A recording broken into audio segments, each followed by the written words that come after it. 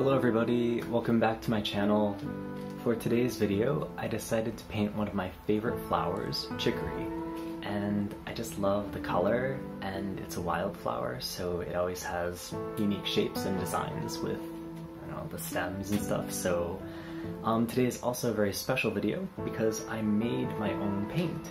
So I used ground up seashells and Nikawa.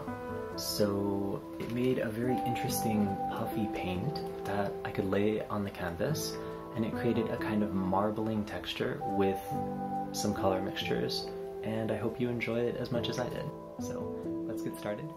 I'm excited.